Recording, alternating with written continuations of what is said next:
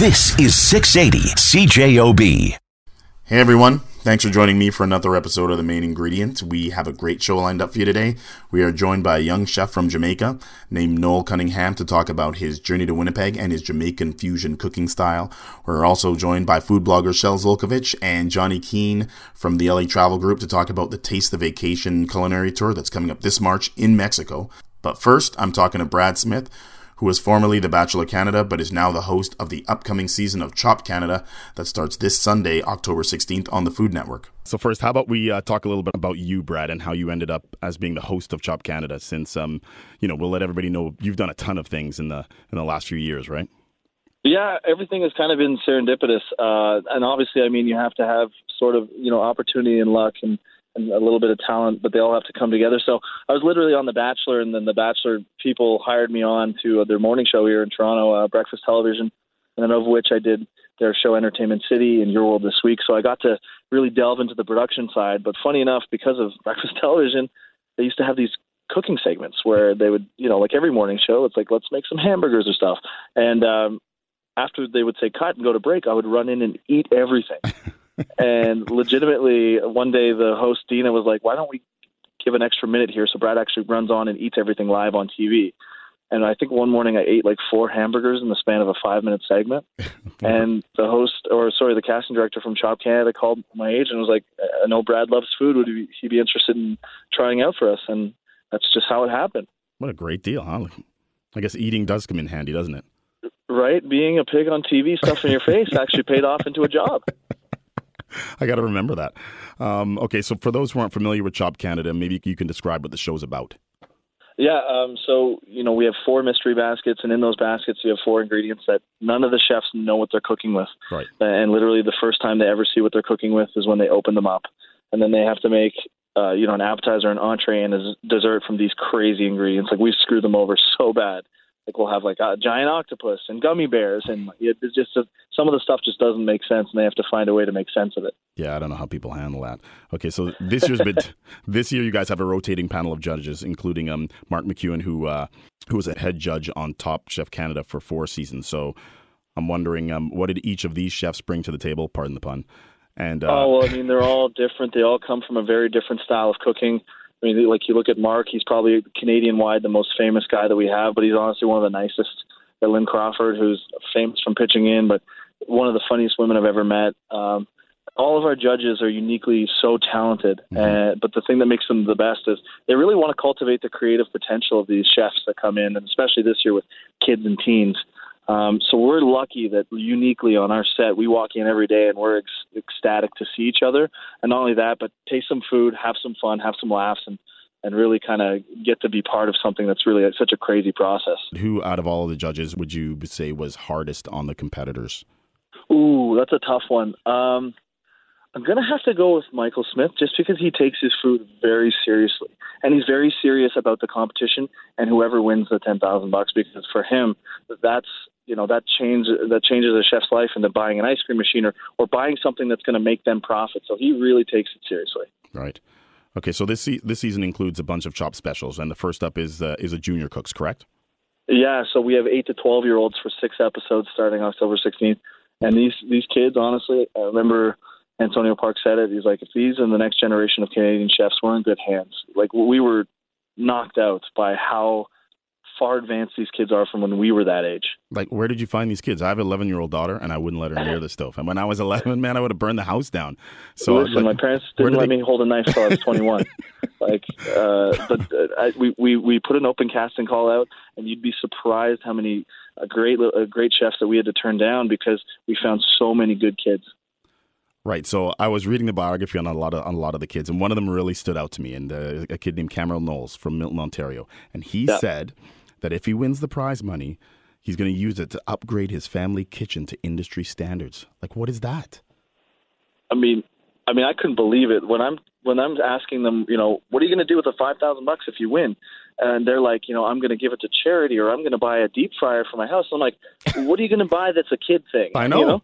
When are you going to get some LA gears that light up when you run? For sure. None of them, all of them were such old souls that they really were looking to do something within the culinary world or do something for the family. It was so sweet to see all the kids give back. Yeah, very focused at such a young age. Kind of crazy. So what is the prize money for the junior competitors? So for the juniors, it's $5,000. For the teens, it's $5,000, I believe, and then for the rest, it's $10,000. Wow, that's a nice, tidy little profit there, hey? All right, so next up, you have the Chopped judges competing also, right? Oh, my God. If one show was going to break all of our ratings records, that's going to be it. I mean, it's not just the judges either. We have Ann Yaramovich, who, she creates the next great culinary minds at George Brown. Mark McEwen, the most famous chef. Michael Smith, who basically built Food Network here in Canada. And Susar Lee, who's probably internationally the most famous chef we have. Like, who judges these judges? So I think for that episode, I think we have Lynn Crawford, Massimo Capra, and I'm mind blanking on the third one.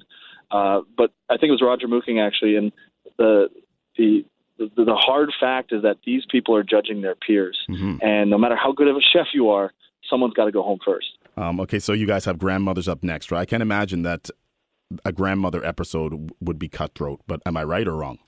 You know what? These women, I call it, they were the most cutely competitive people of all time because they didn't want to win it for themselves. Right. They wanted to win it for their grandchildren because most of their grandchildren are who got them to apply and who actually started them watching Chopped.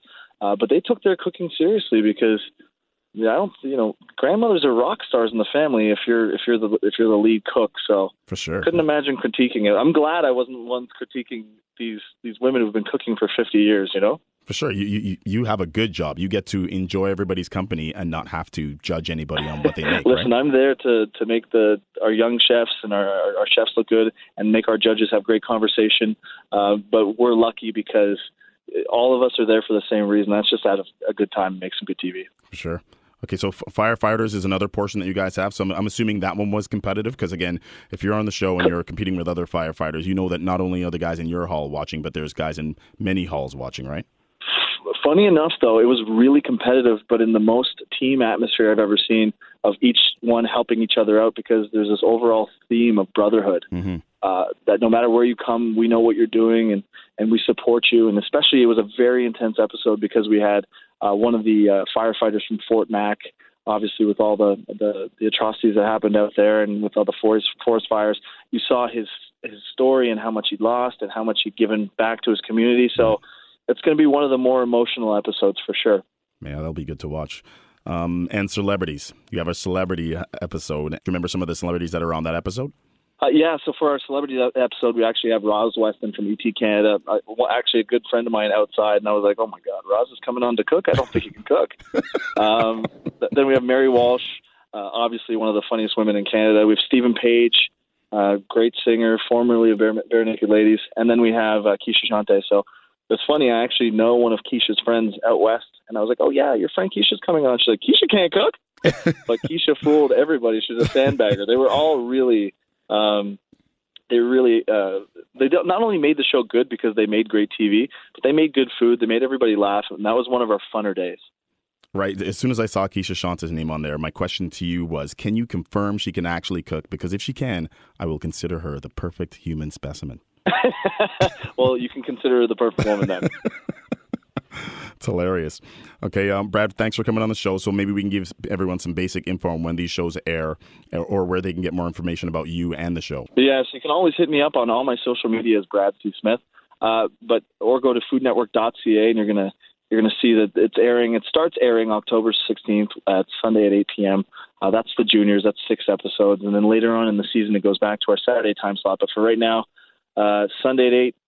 This weekend is going to be the first ever Chopped Canada Juniors, and people are going to be really, really surprised about how good these kids are. For sure. That'll be awesome. I appreciate you coming on the show, man. Oh, appreciate you, man. All right. Enjoy your day. Take it easy. Do you know what Jamaican fusion cooking is? Well, stick around and find out after the break. We'll be right back. Hey there, peeps. I'm back talking to Noel Cunningham. He's my chef from Jamaica. He's also known as Chef Cunny, and he's here to talk about what led him to our great city. First, let's start by you telling me or telling everybody who you are and where you are from. Yes, so I'm Chef Noel Cunningham. I'm from Kingston, Jamaica, all the way from the Caribbean. Yes, right here in Winnipeg. So I'm from Kingston, Jamaica. That's where I was born. Yeah, my mom too.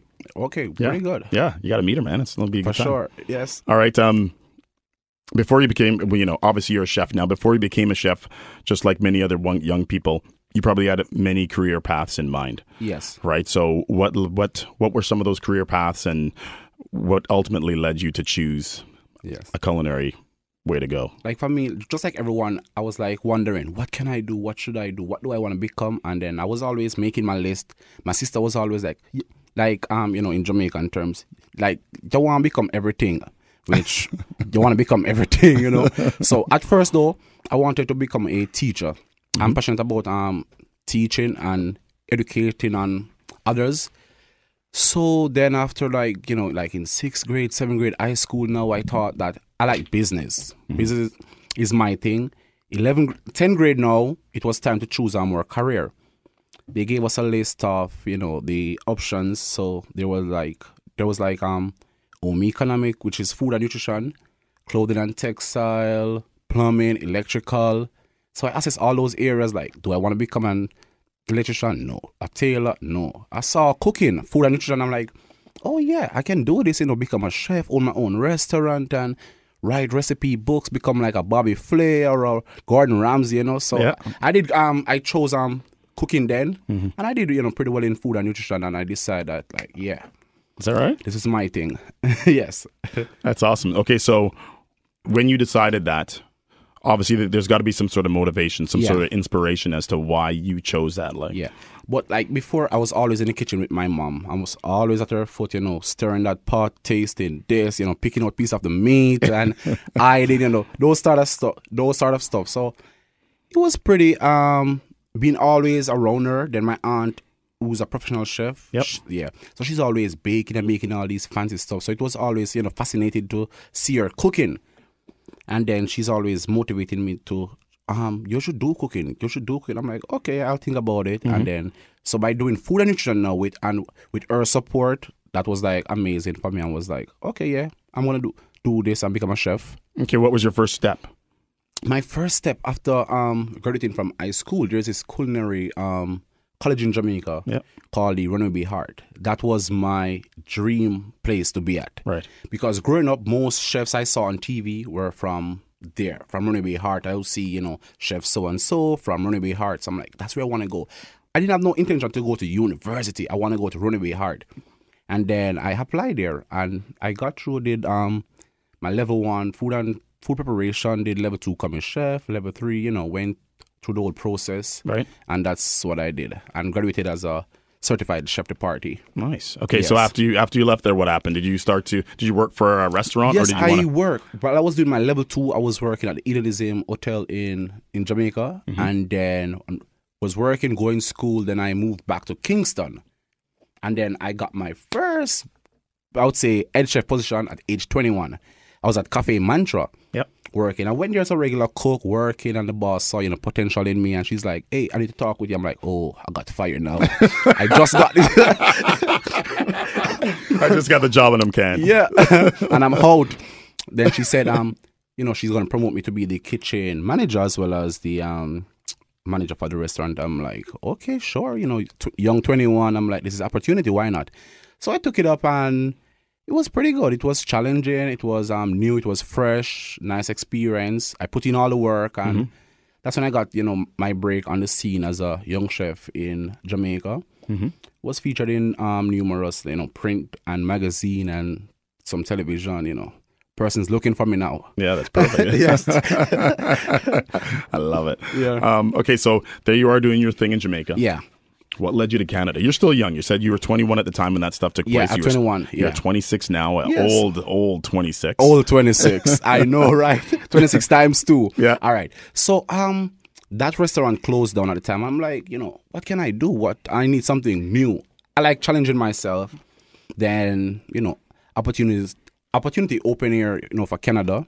I got an offer to be here. So I moved here in 2013, December. And where is here? I love this. Where exactly did you move? You go from Jamaica to where? I went from Jamaica all the way to Thompson, Manitoba.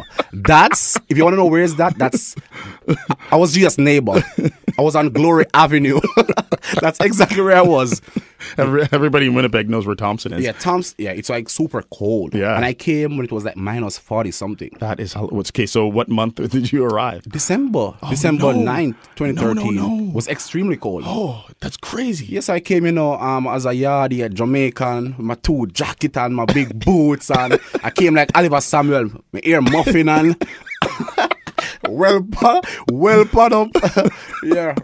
Oh, that's awesome. Yeah, but it was new, as a Jamaican, you dream of snow and all these stuff. It was my first experience of snow. I've been to the US before, but it was different here though. Right. It was more snow here. A little bit. Compared to the US, and then to Thompson from, the city here in Winnipeg, It was like extremely far. Yeah. It's far, like 8 or 9 hours, right? 9, yeah. Wow.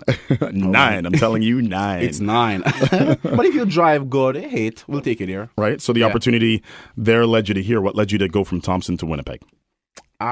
So I'm all up in your business today. Yes, man. That's okay. That's good. Yeah, so I work in Winnipeg. I started off in Thompson. I started at Chicken Chef, family restaurant, working as a regular cook. Mm-hmm. Then I got a job offer now at the Burntwood Hotel, work as the kitchen manager. Right. Spent some time there. I still need some more challenge. Mm-hmm.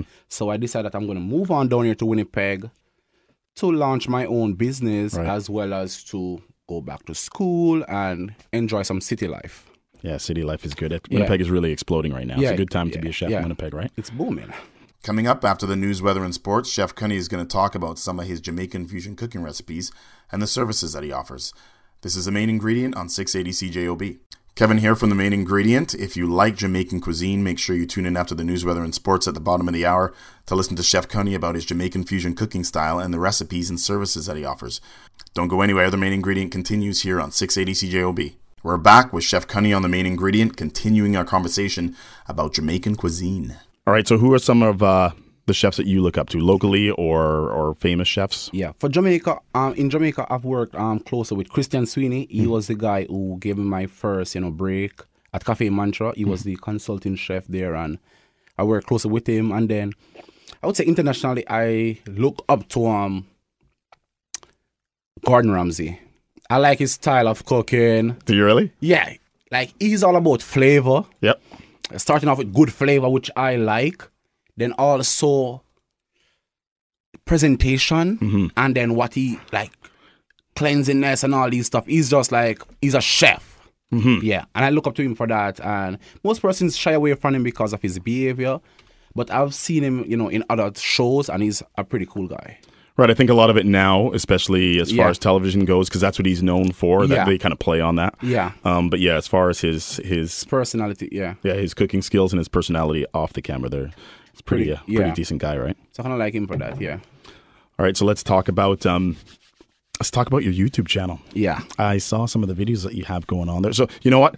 Earlier you said that you were attracted to being, you thought of maybe I'll be a teacher. Yeah. Whereas, especially when you look at your YouTube channel, and a lot of chefs now, of course, you're preparing food for a lot of people, but now it's a lot about teaching people about the ingredients and the things that they can make at home. So is that what you really think about when you're making a lot of your videos? Yes, that was the whole aim of it, and I was trying to target persons who don't like to cook, persons who like to cook but want to try something new. Right. That's the whole aim of it, and also I'm teaching them new stuff, new ideas, and how to create the same regular home dish, how to elevate it restaurant style. Right. Yes. Right. I know the assumption sometimes is that if let's say you're Filipino, you're going to cook Filipino food. You're Jamaican, you're going to cook Jamaican food. Yeah. What would you consider your specialty? My specialty is fusion. Fusion is because as a Jamaican now in Canada, I'm like in the middle. So the whole aim of it is to introduce Caribbean flavors, or I would say Jamaican flavors, to persons international, and then also to introduce a bit of flair to Jamaican cuisine. Right. So it's like mixing both together so that everyone is happy. Right. So sometimes do you do Canadian dishes or dishes that aren't Jamaican and just add a Jamaican flavor to it? I'll do Canadian dishes, Italian dishes, French dishes with a Jamaican touch with it. Use our Scotch bonnet pepper. Use like I do. Say, for example, a pesto pasta. I'll do a Scotch bonnet pesto pasta because, in Jamaica, we're known for our Scotch bonnet pepper. And adding that now to the pesto, we kind of stealing it a little to our cuisine, you know, add some Jamaican flavor to it. For sure. That's awesome. Yeah. Okay, let's talk about your catering company here in Winnipeg called Cuisine by Noel. By Noel, yes. So Cuisine by Noel is my little baby. Yeah. So it's a fully integrated catering company, which I do classes. We do restaurant consultancy, private dinners. Let's talk about the classes you teach. Okay, so yes. Where do you do the classes? Do you do the classes in the person's home, or do you have a place that you... So I come to your home, Yep. and I will teach you whatever is it that you need to know. Is So that right? it can be a dinner while you're learning at the same time, from 2 persons to 2,000. So let's say I wanted to get this done. Yeah. We'd go over what we're going to cook, and basically... Yes. So you can tell me what is it that you want. I can do up the grocery list, all these stuff, and we can meet. And so if it's knife skill, we buy all our vegetables, we plan a day, and then you want to learn knife skill. So I come to your home and I'll show you different cuts and how to get it, the sizes and all those stuff. Yeah, that's perfect. Yes. Yeah, it's Sauces, awesome, man. different sauces, all. Let's talk about weddings. Yes. Right, so if I want to book you for a wedding, what does that include? What do I get? If you have a team that you're working with, I will work with your team as well. Right. Or I can also do a menu for you. Right. For, what most persons will do is have one standard menu. I do my menu based on what the person like, or I can propose a menu to you based on what I'm feeling about my client. Right. So it will be your menu. Let's say I don't even have a menu. Let's say I have no idea. I just know that, hey, I want some food. I want you to throw some ideas at me. Yeah, for sure. I'll give you like maybe 5 menu. And we can always move around stuff to create one menu that will suit all your guests and yourself.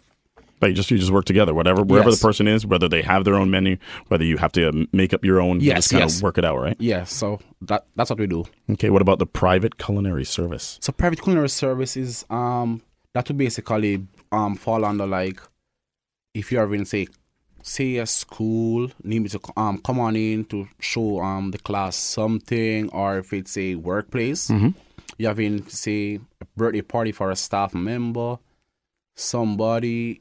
It's a baby shower, those type of stuff, then I'll do it. I do every event. Once food is needed, I'm there.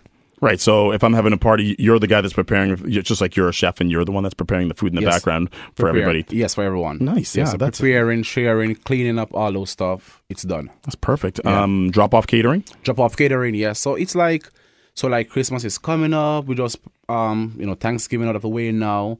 So I can do a turkey for you, a cake, something, take it to your place, and that's it.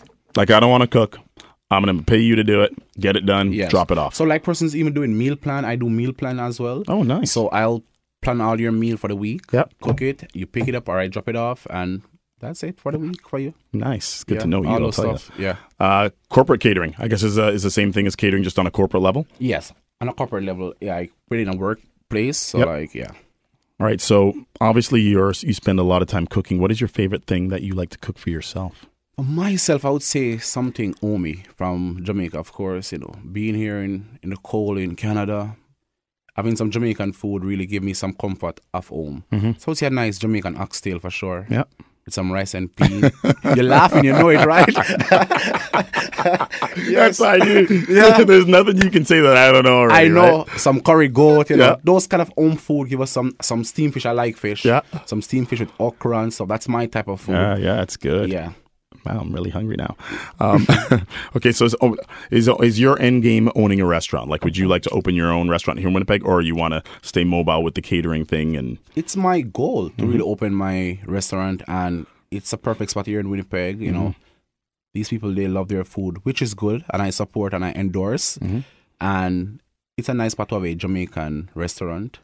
Person's always asking, where can I get some Jamaican food? I need some. Where's a Jamaican restaurant? And I'm like, soon and very soon, Cuisine by Noel will be opening right here in Winnipeg. Yeah, it'll be good. Some Jamaican fusion. Yeah.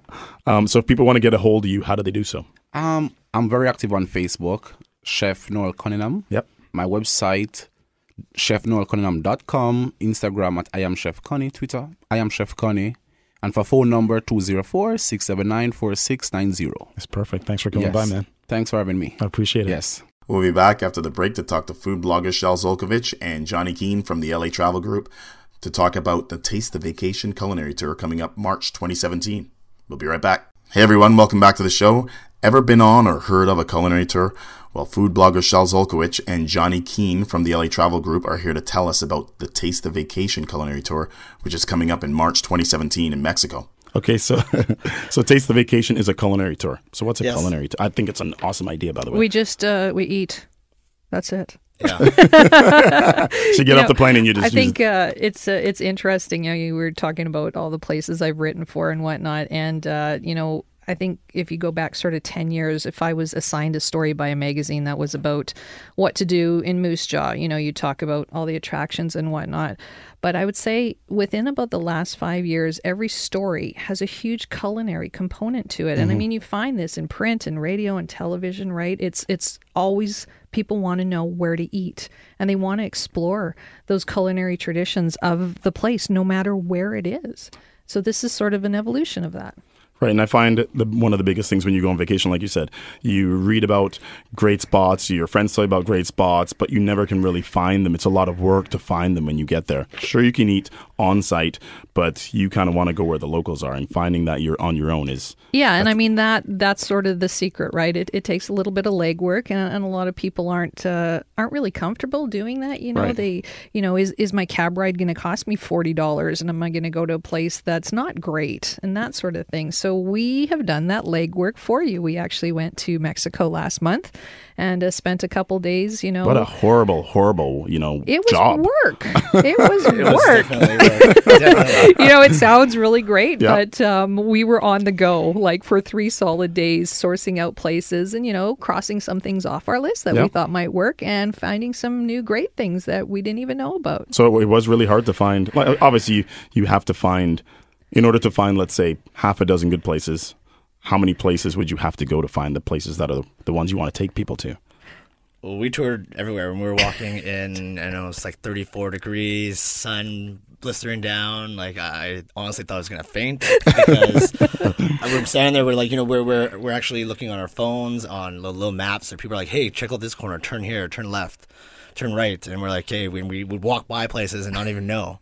And then finally walk back, I'm like, "Hey, this is it." Yep. And then, pop in and be like, "Okay, let's try a couple things. Let's do this." Yeah, because some of those places that are holes in the walls are actually holes in the walls. Really? I mean, it is one door and it might have a sign on it, but unless you sort of know where to go, you're going to walk right by it. Wow. Okay, let's talk about the beginning of it, the hotel that you're staying at. We're going to talk about the actual tour itself. Sure. So the hotel that for Taste of Vacation is the Now Jade Riviera Cancun. It's a 5-star resort, about 3 kilometers away from Puerto Morelos, and it's beautiful resort, right? On the ocean with white sand. In itself, they have beautiful restaurants. They also do gourmet 24/7 room service. This is all inclusive resort. Yep.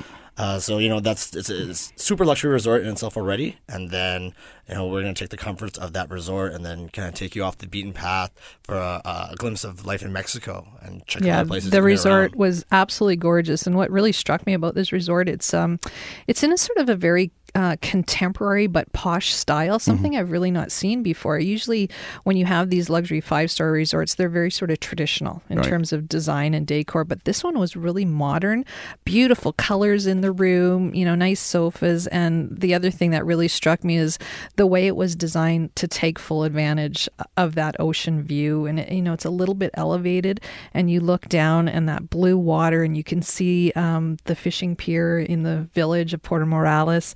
It's kind of a postcard, really. Is that right? Yeah, it's beautiful. So when you were at the hotel and you finally want to leave because it's so nice, what are some of the places that you're going to be going to? So we're going to go out and venture into the town of Puerto Morelos. One of the places that was one of the coolest things was this shipping container.